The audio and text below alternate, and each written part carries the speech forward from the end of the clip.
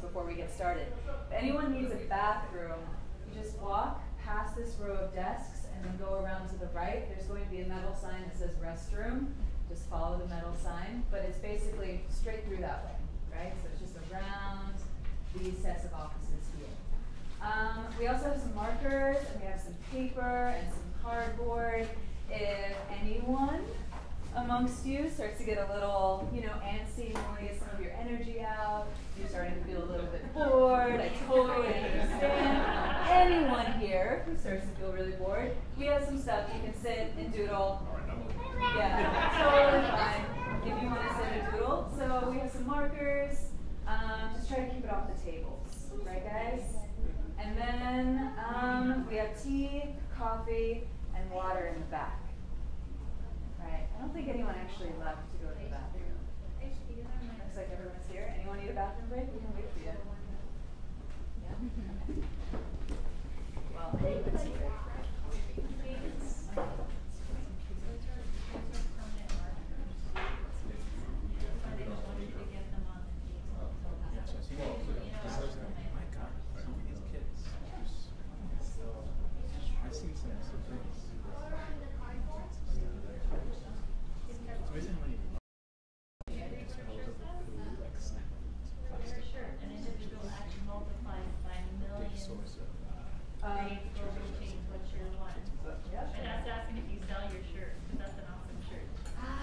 So we don't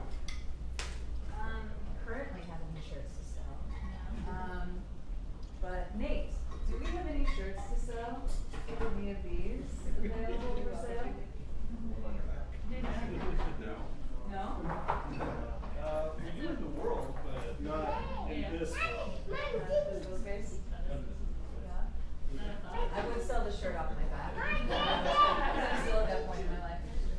But no, I do need this in schools, so this is my uniform. No, it's a great shirt. Yeah, Jonathan designed it. That's great. Hey. Hey, am I in the frame? Oh yeah. Oh, how about that? just not pull that off. All right, welcome everyone. Thanks for coming out. If you're asking yourself why there's a cell phone and why I have a microphone, it's we have a whole bunch of people following us on Facebook Live. And you'll be able to watch this presentation afterwards if you want, if there's a fun fact that you wanted to take home or share with somebody, or just refresh on what this project is all about, or some of the kind of takeaways of the Away project, you'll be able to do so afterwards. So we're the 1-to-1 movement. I think we know most, not some of you. We're an environmental nonprofit. We're based right here in this office space. And we do environmental education in schools and community engagement events really focused on sustainability, community health, environmental issues. We'll focus on waste diversion, water conservation, sustainable food systems, and at times alternative energy and transportation. But our focus as an organization is really just getting the conversation started, getting people excited about sustainability, and finding ways to connect your passion, your interest, and things that you care about to a sustainable lifestyle. So we're really just trying to start this conversation. We've been doing the Away project in schools for over 3 years now. And the idea was that we wanted for students to understand what waste meant from a more personal, a more tangible, a more individualized perspective. We felt that coming into a school and telling kids about the Texas-sized island floating garbage patch in the Pacific went a little bit over their heads. And it's not just students, right? We felt that same way when we were having this conversation with adults. So when we asked ourselves, how do we really make this issue something that's a little bit more personal to an individual, we said, let's collect and carry our waste with us over the course of the week and allow for people to develop solutions that apply directly to them. You know, one of the things that we try not to do is to paint with a broad brush when it comes to sustainability and say, this is the solution that applies to everybody, or these are the problems that apply to everybody. So the Away project, and Ilva will get into this in detail, is a week-long experiment on waste in which we go into a classroom, give each kid a reusable bag, and have them collect and carry their waste for the week. We have a custom web application that they can log into and create an account and track the waste that they generate and answer a few questions every day that helps prompt them through the process. And then Ilva will come back to the classroom on a Friday and conduct a waste audit with all the participants and help them develop personal, tangible, and sustainable solutions that apply directly to them. As I said, we've been doing the Away project for over 3 years now. We've reached over 8,000 students, mostly in San Diego, but we've led the Away project remotely via Skype in classrooms in San Francisco, in New Jersey, in Florida, in Montreal, and a few other communities. The idea, once again, being that the students then get to develop their own personal connection to waste. So the Away bags, which you guys are going to be getting, we're an organization that's really focused on walking the walk and not only talking about sustainability, but trying to be as sustainable as possible.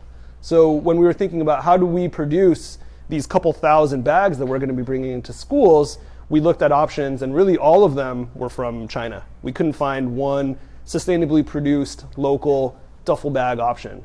So we said, let's make our own. And that allows for us to weave a narrative in the schools that kids get really excited by, not only because every bag looks different, but because we made something out of trash. So these bags are made from waste vinyl banners that we literally pull out of the dumpster of printing shops, take down to a local manufacturing facility, and have them use discarded zippers and straps that were mismatched when they made custom large orders and put them together. So no Away bag is like any other. You guys will each be getting your own.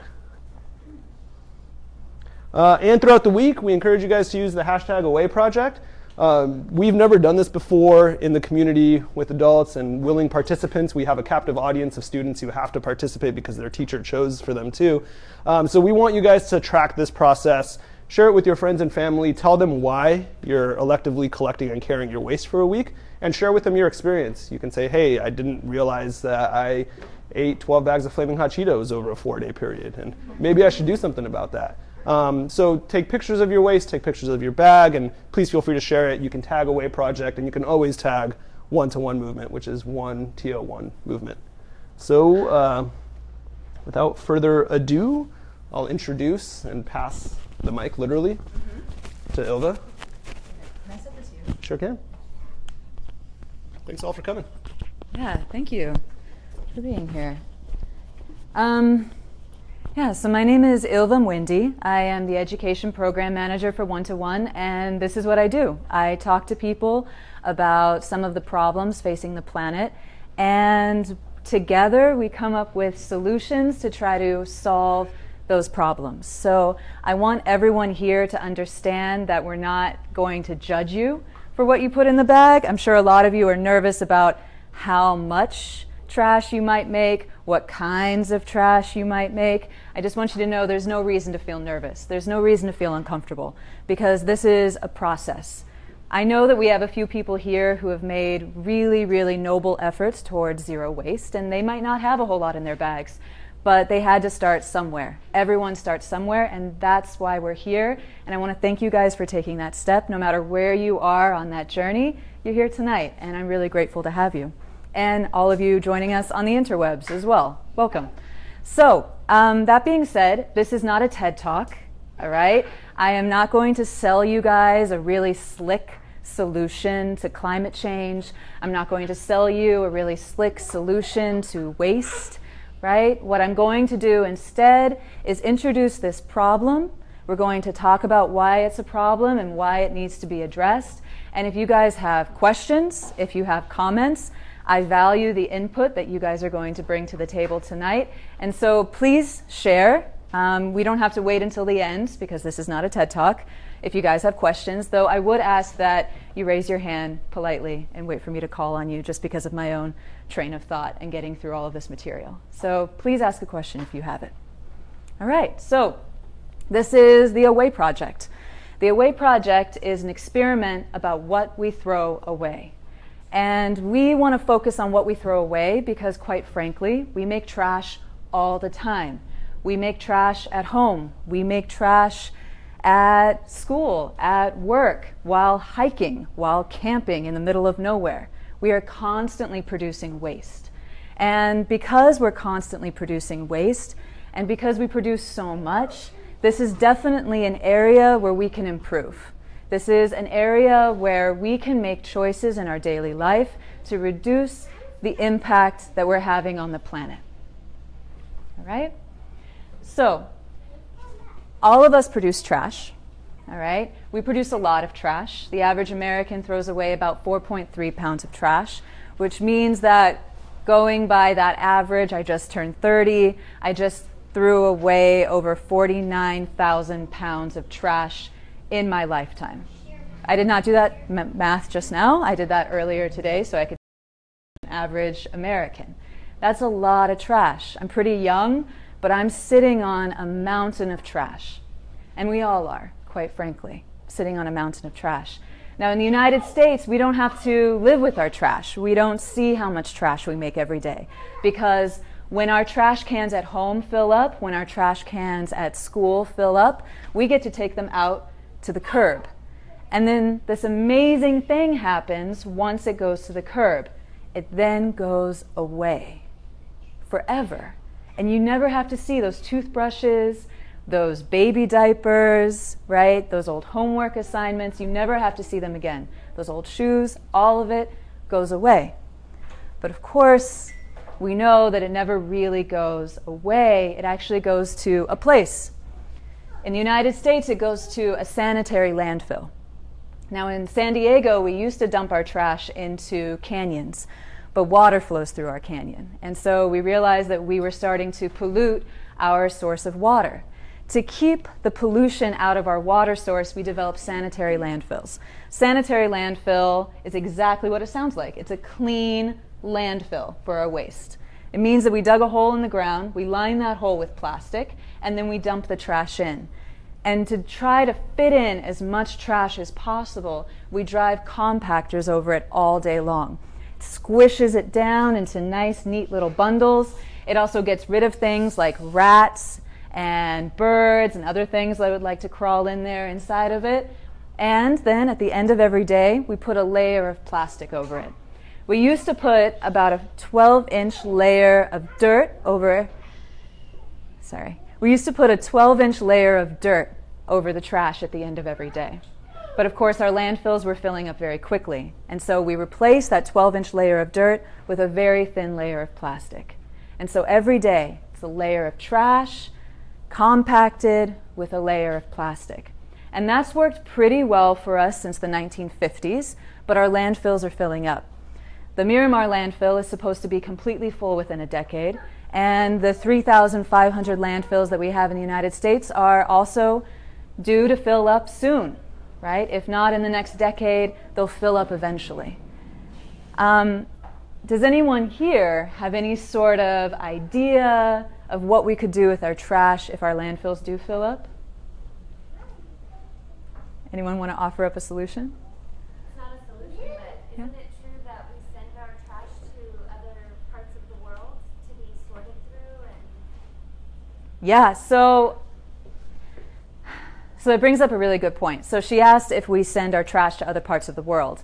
Some would argue we don't consider it trash, right? We send a lot of our e-waste to other countries that don't have the same environmental laws that we do, and I'm going to talk more about that. But yeah, we do actually send a lot of the recyclables to other countries to get fully recycled, right? Here in California, we actually put in about 99% of our waste into California's own landfills. So only 1% of California's waste actually gets exported, and it gets exported to other states, not to other countries. That's the official number. 99% of it is here on California soil. That's the trash that doesn't end up in the recycling stream. Right? No one else has a solution? Yeah? Jenny? We could make more landfills. Yeah, so we can make more. Are you offering up your backyard for a landfill? Sure. Does Encinitas need a new landfill? Okay. They don't mind? Yeah, so we live in a big place, right? A lot of people think that it's perfectly fine to send your trash to Nevada. Nevada is just rock, right? That's what a lot of people think. And so we can definitely find new places where we can send our trash. That's an option. If you don't mind sacrificing that habitat, if you don't mind sacrificing the groundwater in that area, if you don't mind sacrificing the aesthetic and the communities that actually live there, that's always an option to just build new ones. In Sweden, don't they incinerate all their trash? Yes, so in Sweden, they actually incinerate their trash. It's not the same as burning your trash in a burn barrel. That burns trash at a very low temperature, which releases a lot of air pollution, such as dioxins. When you burn plastic, you release a lot of those petrochemicals into the atmosphere. You also cause a chemical change in those petrochemicals that produce what are called dioxins, which we know are carcinogenic. So rather than burning trash at a low temperature like everyone in California used to do, instead they incinerate it in a specially designed box that burns it really hot and really fast. But what are they left over with when they burn all of that trash? Ash. And that ash is pretty toxic. So here in California, we did at one time have incinerators that burned our trash. The problem is that we were left with a lot of toxic ash that we had to deal with in California. We were recently in National City, and we saw a beautiful empty lot of land surrounded by development, and we asked, why is that land undeveloped? And the answer was that it was actually formerly a site for dumping toxic ash from incinerators. So because they dumped that toxic ash back in the 70s, that area is now considered too toxic to grow on. It's considered too toxic to develop. And so it's going to sit there empty and inert and unused, because we do have a lot of these sites that have to deal with our toxic ash. Any other solutions? We have dumped in the ocean, right? Yes, and we currently dump in the ocean all the time on accident, right? We don't drive our garbage trucks over to, Pacific Beach and dump our trash in, but on accident, a lot of our trash ends up in the ocean. Yeah? We could send it to space. The students always love to say we can send it to space. So, absolutely, right? We could send it to space. We currently have over 6,000 pieces of space junk, that's the official term from NASA, space junk floating around the planet. And those are just things like satellites from telephone companies that don't exist anymore. There's a golf ball floating in space because a Canadian sports agency paid a cosmonaut to hit it off the space station, right? We have a lot of junk in space already, right? And that's just from doing science and advertising in space. We make a lot of trash. They say that if you lined up all the garbage trucks that take away our trash every day in the United States, bumper to bumper, they would extend from San Diego halfway to the moon. That's how many garbage trucks we fill up every day. And instead of filling up those garbage trucks, we would have to fill up rockets and send those into space instead. Do you have a solution? What's your solution? Well, we could just build more compost. Composting? What's composting? You put like trash together. What kind of trash? Food trash. Yeah, food trash. So composting is nature's way of recycling, right? Nature doesn't waste anything. It doesn't make sense to waste. And so by composting, you would keep a lot of trash out of a landfill. Very good. And to be honest, that's California's solution, right? They're not going to build rockets and they're not going to build more landfills. California's big plan and San Diego's plan is to become what we call zero waste, which means that you keep trash out of a landfill. To keep trash out of a landfill, that means you divert things that don't belong there. Things like food scraps. Food scraps do not belong in a landfill. Once they arrive in a landfill, they're unable to break down. They don't biodegrade. In order for something to decompose, there needs to be oxygen, the correct temperature, and also decomposers. In a landfill, with all that squishing and squeezing, there's not a whole lot of oxygen. So even something like a banana peel that ends up inside of a landfill will not be able to decompose. Instead, it turns kind of goopy and starts to produce methane gas. Now, we capture this methane gas and we use it as natural gas inside of our homes, but we have leaks all the time. Los Angeles had a very serious leak back in the spring. They were leaking, thousands of pounds of methane into the atmosphere every day, and it took a long time for them to cap that leak. So that's always a danger, that you won't be able to manage the methane, that greenhouse gas, from entering the atmosphere. So by composting all of that food, we keep food out of a landfill, and then we also keep all of those nutrients in the system. Just because we can't digest banana peels and eggshells doesn't mean that they're not full of nutrients. So by composting them, you return those nutrients back into the soil so we can grow healthy plants in the future. It also means that we keep recyclables out of a landfill, right? So in California, we're required by law to recycle 50% of our recyclables. If we don't recycle 50%, the state of California fines the city $10,000 every day, right? So the most that we've ever really been able to recycle is about 63%, right? We're really good at reaching the 50%. Sometimes we get as high as 63, but we've never done better than 63, which means that a lot of recyclables also end up in our landfills. Right? Now, landfills, to be honest, are not the most serious problem that we face when we talk about waste. Landfills are kind of like the icing on the cake of the waste problem, because a lot of our trash does not end up in a landfill. Instead, a lot of our trash ends up in our natural environment. So this is a photo of the Tijuana River estuary here in San Diego.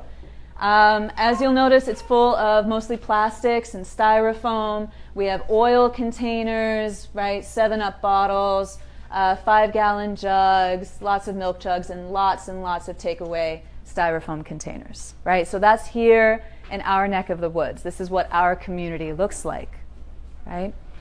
Now, the problem with these materials ending up in our natural environment is that a lot of these materials are made out of plastic. And plastic is made out of oil, which are turned into different petrochemicals. And as far as we know, there aren't a whole lot of fungi, there aren't a whole lot of decomposers that like to eat petrochemicals. And so these petrochemicals do not biodegrade. So that means that all of the plastic that has ever been made is still sitting here on the planet somewhere. We've burned some of it in incinerators, like in Sweden, right? We've burned some of it because we were desperate to stay warm in other places in the world, but most of it is still sitting somewhere on the planet. In California, we build storm drains so that our cities don't flood. When you pour water over dirt, dirt soaks up the water, but when you pour water over concrete, the water rushes off. So we need a way to make sure that our cities don't flood during heavy rains. And so we invented storm drains. Storm drains are a great way to keep our cities from flooding, but it does introduce a lot of environmental pollution because anything that is on the street washes down inside the storm drain. And so that includes things like plastic pollution, such as chip bags, styrofoam cups. It includes things like dog feces, includes things like motor oil. Anything on the street gets into our waterways. And all of our waterways lead into what? The ocean, exactly. So all waterways lead into the ocean, which is why we're currently experiencing an ecological disaster inside of our oceans. So it's really difficult to gauge how much plastic ends up in our ocean. A lot of scientists say that so much plastic is entering our oceans now that by 2050 the weight of the plastic will outweigh the fish in the ocean. The problem, again, is that plastic never really goes away. You can say there will be that much plastic by 2050 because the plastic is not going to biodegrade inside the ocean. Instead, it photodegrades, which means that as it bakes under the sun and it floats in the salt water, it starts to crack and break apart into smaller and smaller pieces called microplastics.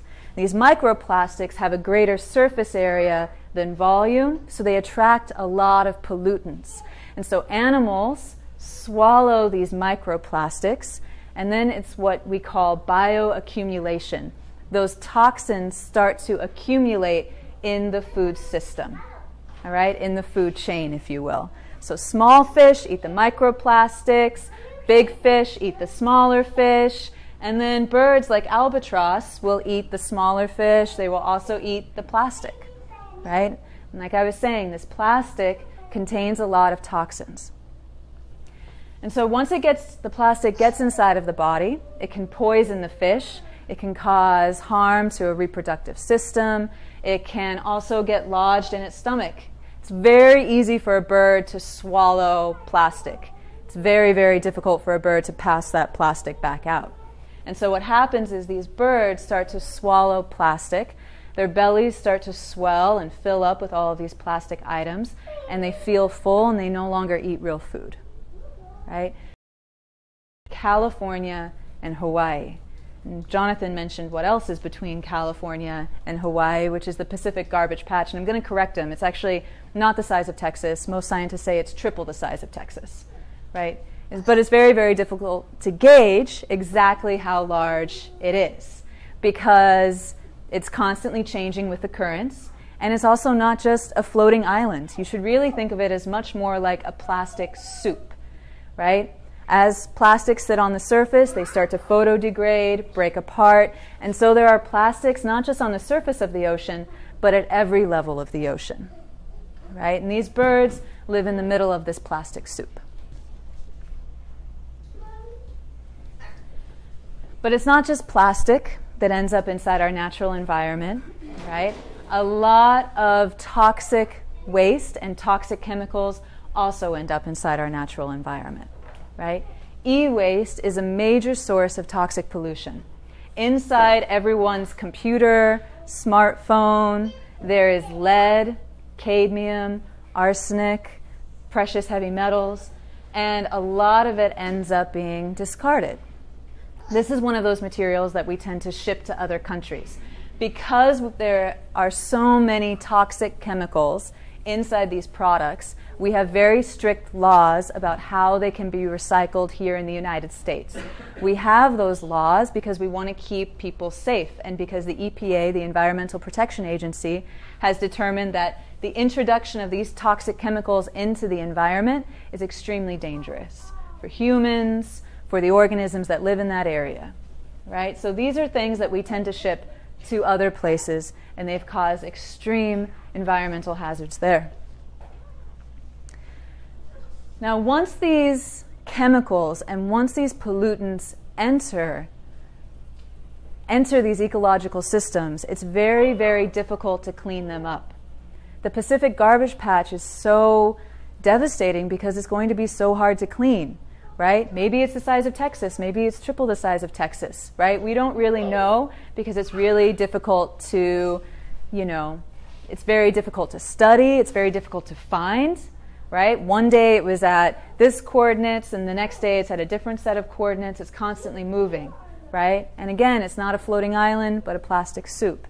And once these pollutants enter the environment, we try to do these cleanups that often conceal the problem for a short matter of time, but they never really fix the problem, okay? So here in the United States, our standard method of dealing with toxic chemicals and toxic pollution is to bury it underground in a sealed container.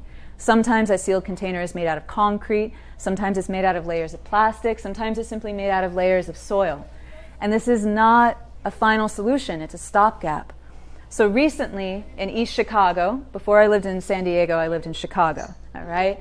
And in East Chicago, they recently had to put up signs in a housing development telling folks that their kids can't play outside.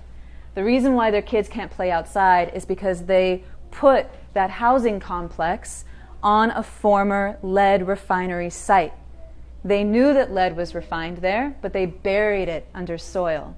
But the lead did not stay under several layers of soil. Instead, there were layers of lead in the topsoil. And so these kids who grew up in these housing developments were developing, brain damage, and they were developing learning impediments because they were being exposed to lead from the time they were babies. Imagine telling your kid in the summertime that they can't go outside and play on the grass. Imagine telling your kid to stay on the street because the street is more clean than the grass. And that's the reality of the people who live in East Chicago. All right? And it's not just East Chicago. It's Portland, Oregon. Right? It's here in San Diego. We have areas in San Diego, like in National City, where we have to tell kids, don't go down there and play in that empty lot. There is lead, arsenic, and other pollutants. Right? So we can build other landfills. We have the space, we have the empty space, but that means a housing development someday will have to tell their children, don't go out and play, right? You might get lead poisoning. You might be exposed to arsenic. You might be exposed to chlorine. You might be exposed to other carcinogens, right? This is a problem that is happening all the time. It's a problem that maybe isn't reported on very much, but it is affecting our health. It's affecting our health daily. Now, the way that we deal with this waste after the fact, post-consumer, when we're done with it, that's really important. And we need to address how we deal with toxic waste. We need to address what we do when our landfills fill up. We need to address how do we keep trash out of the ocean. And a really, really important way to do that is addressing how our waste gets created at the source. Where is our waste coming from? Right? Where are things that become waste to us? Are things that eventually become trash? Where do they come from and how are they made? Right? Because everything you buy, everything you use had to get created somewhere, right? It required human labor, it required natural resources, it required a lot of waste. Now, a lot of these places, right, are also going to become very, very vulnerable with climate change. So a lot of these factories that refine lead, factories that produce cars, factories that produce nuclear power, factories that produce computers, they all manage really dangerous materials every day. And we found that with climate change and with hurricanes, with earthquakes, with all of these devastating natural disasters, these isolated little places of these toxic chemicals don't stay isolated anymore. Fukushima has resulted in entire area, huge tracts of land in Japan becoming polluted with radiation. Hurricane Katrina, right, caused the lead and I'm sorry, excuse me one moment. Let me gather my thoughts for a second. Let's take a second. So Hurricane Katrina also resulted in several toxic dump sites being spread throughout the entire floodplain of Louisiana. All right? Once we bury it, once we take care of it, it's still capable of moving, all right? It's still capable of spreading into our environment, right? Not just in the places where we bury it, but also in the places where we make all of this stuff, okay? And again, it's everything we buy and everything we use, all right? From the smartphone, from the computer, from the watch, from the shoes, right? To make this, it required natural resources that had to be dug out of the ground by someone, somewhere, all right? To make this, it required a lot of human labor. It required human labor to design it, to think about it, right? To have the idea of this thing. We use a lot of human labor to create everything we use, all right? And to make this thing, it also required shipping goods all over the world, and it required burning a lot of fossil fuels. And this is where most of our waste comes from. Most of our waste doesn't come from getting rid of this when we're done with it. Most of our waste really comes from buying these things and all of that waste that came before. Even small things like straws, right? Stirrers, plastic bags, plastic cups, paper cups, sunglasses, hats, all of these things get created in some form that requires natural resources and requires energy. And that's where we feel that the greatest change can be made.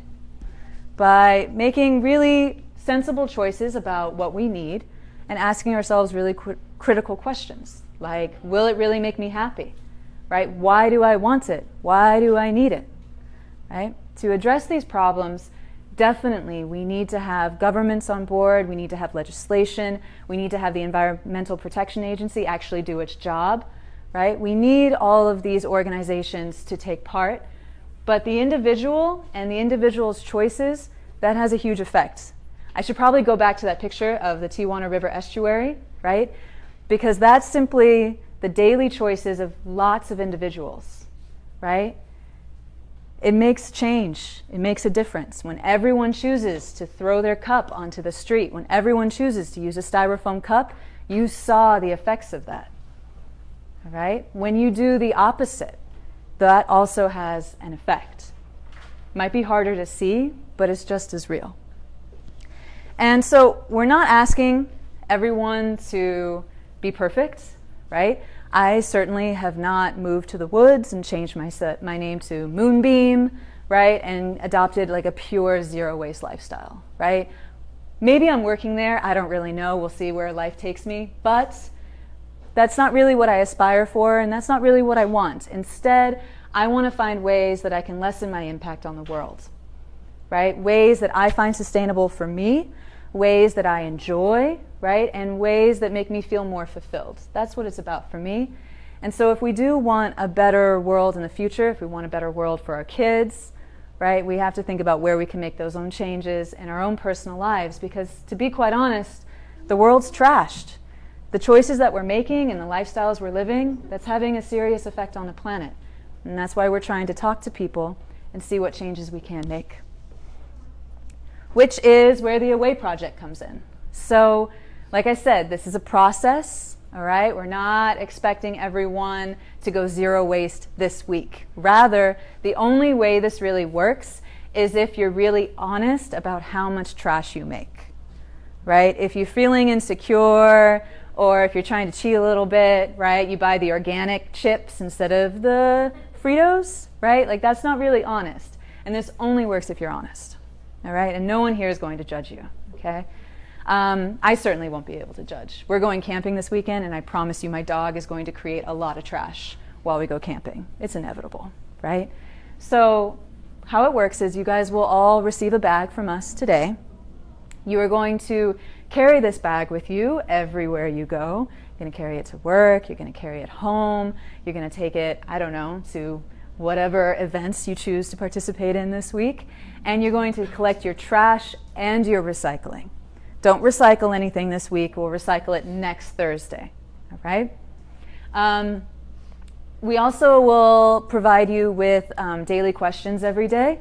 So these are daily questions to help you understand the process. These are daily questions to help us understand what kind of trash adults are making. Jonathan mentioned that we do this project with kids all the time, and they answer very similar questions, and we're kind of curious about how this works with adults. You guys have very different needs and different challenges when it comes to the Away project, and so we've developed questions to help you through that. And then next week, we will all return back here. We're going to sort through all of our trash, and then you guys, not me, but you guys, are going to come up with solutions on how we can reduce the types of trash that we make. All right? So these are things that are realistic for you, right? It might not be realistic to stop eating Flaming Hot Cheetos, right? But maybe you can just make Flaming Hot Cheetos a really special treat for when you really deserve it. Okay? So whatever is actually reasonable for you to accomplish, right? There are a few things that do not go inside the bag. We don't want any sanitary waste, all right? I think that's pretty self-explanatory. If you take off a Band-Aid, if you blow your nose, if you clean your ears, do not put any of those things inside the bag. If it is gross, if it is nasty, if it is funky, we don't want it. If you wouldn't want to touch it if it belonged to someone else, just don't put it in the bag. Pretty good rule to follow. Also, no food scraps. A lot of the trash you're going to make this week will be from eating food. All right, so if you have a bag of chips, shake out the bag before you put it in the bag. Did you happen to bring the bag back upstairs? So shake out the bag before you put it in. If you have one of those really frothy Frappuccino drinks, please make sure there's no milk inside. I'm not even really sure it's milk. It never really molds. To be honest, I've seen those in the bags and they don't really mold. I've never really thought about it till just now. Yeah. So anyway, wash it out. If you have a carton of milk, wash it out before you put it in the bag. Some of you will be confused if it's your trash or not, right? Like moms who give everyone their cereal in the morning will be left with a cereal box. If you were the person who's going to throw it away, you got to put it inside your bag. All right? That's the way it works. But again, it's up to your discretion. If you were the one who was going to throw it away, but really it was someone else who made that trash, right? You can work that out amongst yourselves.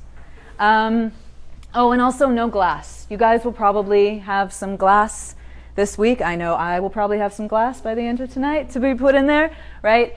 Don't put any glass inside because it will probably break, and then it will be really dangerous for you to reach inside your bag next week. Any questions? Just one quick question. Say you're walking around the beach or something and you pick up trash. What do you say about that? Just collecting other people's trash. So I really think that it works best when it's just the trash you made, right? Because it's really hard for you to come up with solutions for other people, right? As much as we would like to, right? So really try to focus. I do encourage you to do that, right? Maybe wear gloves, okay? Or get one of those shark mouth things, right? You know what I mean? Yeah. So get one of those and have at it, but don't put it inside the bag. It'll also keep it cleaner. Yes? They make machines that make plastic and trash. And then they're really powerful, and then they explode the whole world. And then, not the whole world, just the machines, more people will be dead. Yeah? Where did you hear about this? Nowhere. Where? In your head? Yeah? It's really good that you don't take other people's trash because it might be a stranger's trash, and if they get something dangerous and hide it in there, you don't want it. Absolutely. The most important thing is that everyone is safe this week. Absolutely. I want everyone to be safe, happy, healthy, and productive, and collect their own trash, right? Absolutely. Anybody else? It doesn't fit in the bag. Very good. Someone might have pizza this week, and your pizza box will be too big for the bag, right? Try to crush things down as much as possible. If you drink a lot of water bottles, not the water bottles, you would drink the water inside the water bottle, but if you do have anything like that, crush it down before you put it in the bag. And then also part of the daily questions will be asking you, did you have something that was too big for the bag?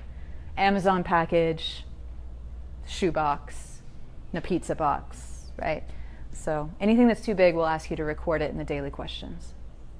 Are you encouraged to record the things that you can't, like if you have glass, like to just write it instead of putting it in your bag? Yeah, so I do encourage you guys to answer the daily questions because it'll also help you keep track of all those things that can't go inside the bag, right? A major source of waste is going to be food waste, right? So we're also going to ask you like how much food you throw away every day, right? Not in like poundage, but you know, like I threw away 3 apple cores and 2 pizza crusts, right? Things like that. We'll ask you to record as well.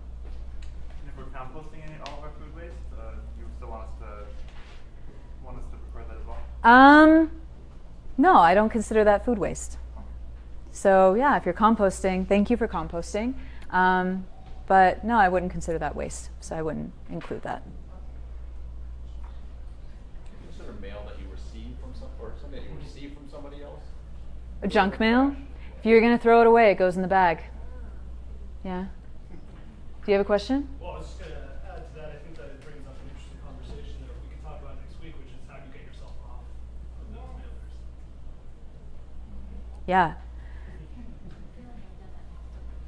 Same here. So we've actually requested to get off the mailing list, but because we live in a giant building, right, they just put it in every single box anyway, because there are like 50 boxes sitting there. So even though we've requested multiple times, we still get all of those mailers just like everyone else. So good luck with that. Let's see how it goes. Any other questions about what we talked about today? Do you have any questions? I know it was a little distracting, and I really want to apologize for my sort of distracted way of presenting this material. And so if I left some gaping hole in my explanation, or if I just stopped mid-sentence and didn't finish my thought, I would love you to point that out so I can answer those questions as well. I was just wondering about the landfills. You said that they like seal every layer with plastic. Do you know why they do that? Yeah, so the reason why they seal it every day, it's part of the sanitary landfill like code, right? So they seal it so that animals can't get into it. They seal it so it can't blow away. They seal it so it can't escape the landfill, and also so that contaminants like birds and other critters also can't come in and access it. Nate? We have a question from the audience. Oh, I forgot about you. What about family members like kids? So like if the adult's participating but the kid isn't, is the adult responsible for like also collecting their child's waste? Again, if you were going to throw it away, you should put it in the bag. I know it's not fair. Some of us are just really responsible, right? And we deal with all of that, but it still goes in your bag. Anybody else? No? All right, well, let me check the time real fast. Okay. I am curious about why everyone chose to join us tonight. Could you raise your hand if you work in the environmental sector in some way? A few. Would anyone like to share why they were interested in attending tonight? What your interests are in zero waste, or learning more about where your trash goes and how you can reduce it? Don't know. I have a kind of interesting story about how I found out about this organization. Okay. Just reading Reddit, if you know Reddit, the San Diego subreddit, somebody offered up some tickets to the film festival, and I had never heard about it, and so I went by myself, and I was really nervous, but it was such an amazing group of people, and the whole idea and the presentation, and your presentation was great. And I'm a teacher, so I feel like, and most of my students, I'm an English teacher, so all my students are foreigners, and just it so often comes up about the American lifestyle versus the way people live in other countries and how much we waste. And so it's something that I try to talk to my students about, and them grounded and not adapting to our lifestyle, our wasteful lifestyle. Yeah, so that's very cool. You heard about us on Reddit and came to our film fest. Thank you very much for being a stranger at our film fest. We really appreciate that. There are lots of really great things about living in America. There's so many great things about living here, but we do waste a lot. We just waste so much. And like I was saying earlier, it really doesn't make sense to waste. And to be honest, throughout human history, we didn't waste stuff, right? If my leather baby sling broke, I would simply use that leather as a pouch to carry nuts home later, right? If my spear broke, I would simply use that, spear point that I worked hours and hours and hours to create into, a new spear or maybe an arrowhead, right? I was definitely a spear thrower in my former life, without a doubt. So we just did not waste, right? It was never part of our cultures. It was never part of our lifestyle. We always really valued the things we had. We took care of them because throughout human history, it was really hard to have stuff. It was really hard to find food. It was really hard to carry your baby around. It was really hard to have utensils to carry home food. And so we always took care of our stuff. This idea of throwing stuff away that was really, labor intensive and really expensive, that's a relatively new phenomenon, right? So that's why we really, believe in the Away Project, because this is learned behavior, and because it's something we learn from our culture, we can actually change it from the inside, right? It's our society that helps us waste, and so, we're members of society, we can make change. Yeah?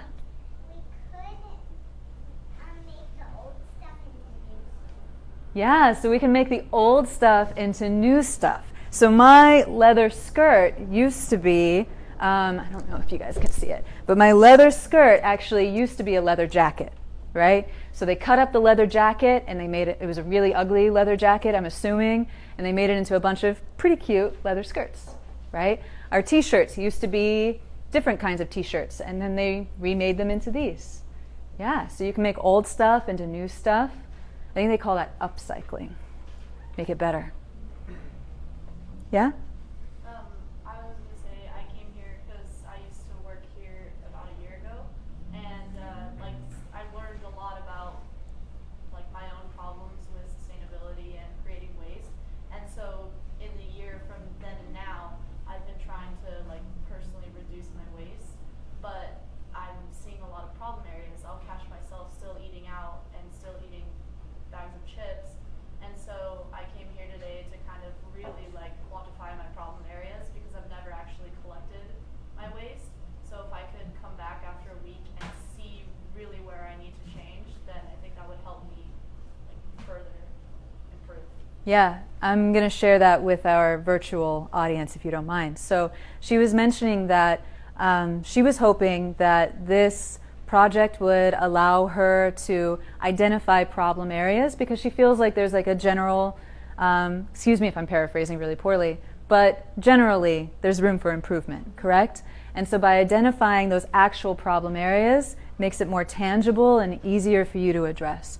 And that will definitely happen if you treat this as a real experiment, you're really honest about it, right? That's the only way that will actually work for you.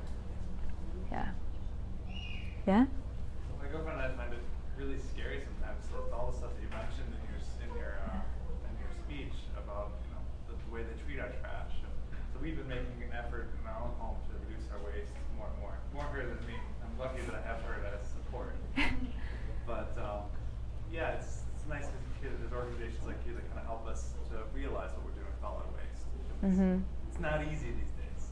No, it's really difficult these I really days. want an iPhone. Yeah, so ironically, to have this job teaching you guys about waste, I had to do a few things. I had to buy a car, because I didn't own a car. I had to make sure I had a smartphone, and I had to make sure I had a laptop. All right, I didn't have any of these things before I started my job, but come on, we live in 2016, and you need to have these things to have a job. Not always, but sometimes, right? So my iPhone is refurbished. Rather than buying a new iPhone, I don't know what it is. It is an iPhone, but I don't know what generation. I don't know, a grandchild, certainly. But I bought it, my husband bought it refurbished, right? So it's an iPhone, it works perfectly well. I would never know that someone else owned it. And I think it saved us a lot of money, correct? So it saved us a lot of money, and it's perfectly fine. I borrow my computer from someone else and bought my car used, right? So it's really overwhelming. Like the thought of owning a car felt really stressful because it felt really wasteful. But it's necessary to live, and you got to accept that some things are necessary to get through your day, and hopefully not feel too guilty about it, because we're all just trying to get by. And again, this is what's sustainable for you, right? It's whatever you're able to achieve, and know that it's a process and you'll never be perfect, right? Because again, we live in a place that doesn't allow us to be perfect, right? It makes it really hard. So don't beat yourself up too much about it, but always look for ways to improve. Yeah. Jonathan? So it is 7:30 now. Perfect. And we did want to respect anybody else's plans. If they had plans, we said it would be about an hour. We want to encourage any and everyone who's interested in sticking around. We do want to have a conversation, but also if someone has to leave, we can get that process moving as well. I just want to make two quick announcements. One, I'm not sure if you mentioned this, but please make sure to bring your bags back next Thursday. We use these in schools, and we try to keep our programming as low cost and almost always free to schools, but we can do so because we're resourceful and we keep reusing these bags time after time. So if we don't get them back, we can't take them into a classroom. And two, next week on Thursday when you come back, if you'd like to bring a blank t-shirt with you, we developed a process recently for creating new shirts out of old shirts, and actually our wonderful model, Monica Graves, is wearing one of the designs that we recently made. So, say it, please. Trash is the failure of imagination. So what we did is we had that design made, and we created a screen, and then we got a product which actually removes color, it's decolor from shirts. So it's taking the color out of it instead of printing onto it, which is a lot of fun. So if you want to bring a t-shirt with you next Friday, we'd be happy to give everybody one, no cost obviously. Next Thursday. And you'll have your own Trash is the Failure of Imagination shirt after having participated in a week-long trash experiment. Dark color t-shirt. Yeah, dark color t-shirts. Anything darker than light. Yeah, absolutely. So I want to thank you once again for coming tonight. I recognize a few faces, but most of you I don't recognize. So thank you so much for taking the time to come down here and listen to, our program, and to, more importantly, participate in this experiment. If you would like to head out now, you can grab a bag from Jonathan. Like you said, please bring it back next week. All right? You might get tired of us. You might not really want to hear us again or hang out with us again. That's okay, but please bring us back our bags. Think about it this way. If you don't bring your bag back, that is one child in San Diego who cannot participate in the Away Project. Think about it that way. All right? We do need them back. Nate? What if something comes up for someone and they can't make it next Thursday? I totally understand. If you can't make it next Thursday, you know where we're at, right? You know where we're located. You will be able to participate via Facebook Live, correct, Nate? So you'll be able to participate that way, and you can log in later if you really want to hear what I have to say. And then simply empty out your bag. Please recycle your recyclables, and just return it to us at your convenience. All right? And again, if you do want to stick around, please feel free. We actually came up with a few conversation prompts to do a little bit more collaborative discussion instead of just, it was wonderful presentation to us, but we do have a lot of kind of great points that we can talk about. If anyone's interested and wants to make a little bit of an evening of it and stick around for another half an hour, you're welcome to. Yeah. Thanks again. Really appreciate it. And we will be around to answer questions as well. All right. Thanks.